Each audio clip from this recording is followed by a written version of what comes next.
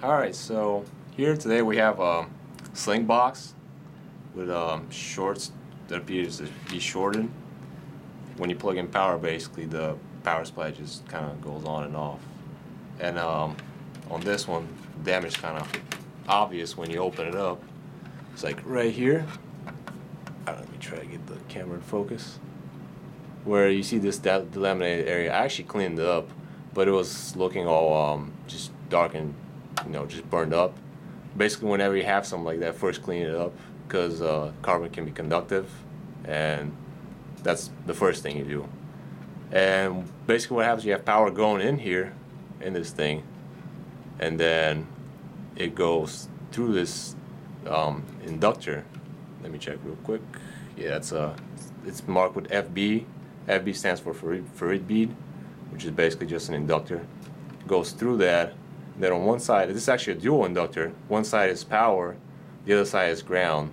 And normally you wouldn't see that. Normally it's just a separate inductor just for power, and ground is always connected, to the rest of the board for ground. But I guess this one's just dual, to keep down noise. So basically what happens is when I measure this, and let me try to get the camera position over here. Let's see.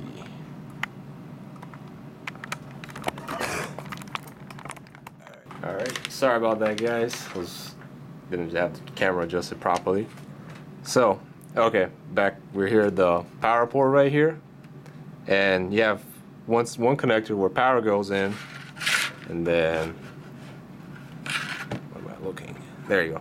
And then another place where ground comes in.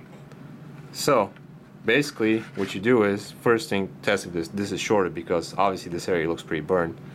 You take your multimeter, and you put it on the either continuity or resistance setting. Doesn't matter which, really. I guess you have it on the continuity. You'll hear the little beep setting. That's this. So now I'll pretty much just check it across this to see if it's shorted, and it kind of beeped, but it stopped. And I'm not showing you the multimeter right now, but it's showing about 42 ohms.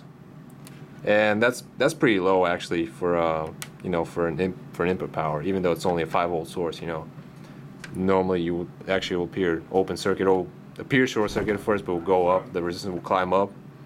So since this is a dual coil or a dual inductor, you have one side from here, like this is the ground, and it passes through this side on these two pins over here, and then on this side you have power coming in here, passing through here, and going over here.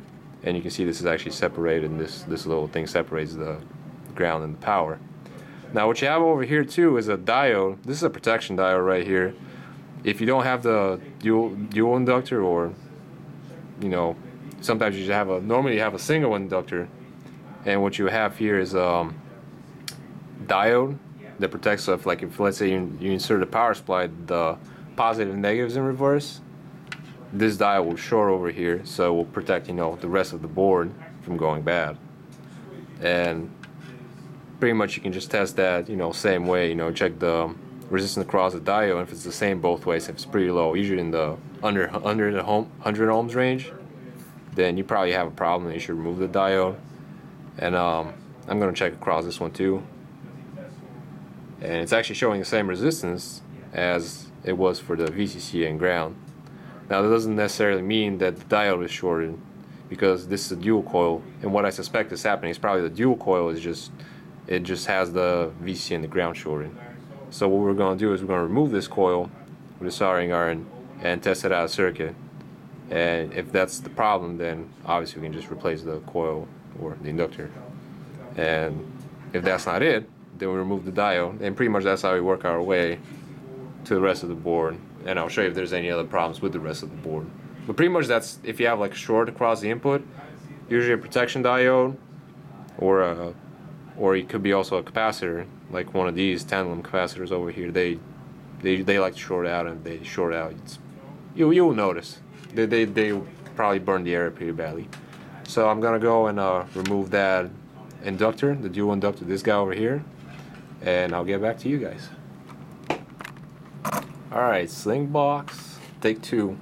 Basically, I took out the diode and the little inductor that was over here, the dual inductor. And actually both of them tested good, so I put them back in. Well, I didn't put the dual inductor back in because the board was so damaged that there's just no way. You can actually kind of see the traces, they're very close around here. So what I did is I just put two wires, you know, just shorts across where the inductor was supposed to be on the two lines, on the ground and the positive. And I mean, it's not the best way to do it, but you can do that in a pinch, really. So basically you can just replace a inductor like this with a wire. If you have like a big inductor, you don't want to do that because those are for voltage regulation, but this one's just for noise filtering on the input, so you can do that. Diode test fine, so I put it back in, and pretty much we're back to the same problem before, unfortunately, and that's there's still 40 ohms across the input, which seems kind of low. And I tried it with one power adapter, and it wasn't even trying to power on the board. I tried it with a different power adapter that's also, you know, same voltage, same current, and that one, the board still doesn't power on, but you can hear actually one of the voltage regulators on the Slingbox trying to power up. Like you can actually hear it click and buzz. So probably there's power going in there, and that's actually where I would guess the problem might be. But pretty much this is for a basic video, you know, just troubleshoot like short up front. You know, this is what I can show you just for basics. You know, check the diodes and check, you know, if it's short on the input. But if the protection diode is not the problem, or if you have a dual inductor and that's not the problem, then it can get more complicated and you need to look at the voltage regulators. In this case, this board has several of them, and let me zoom out to show you. Okay, so you can see one right over here. This is a voltage regulator. This is another one. Let's see. This is another one. This is actually a special type with this is a coil. And then you have two capacitors, and you have MOSFET over here, and this is probably the controller for it. And basically, this is it's still a voltage regulator, but slightly different than the ones you saw before that. And that's the one that's actually buzzing. So maybe there may be something wrong here. I haven't checked yet.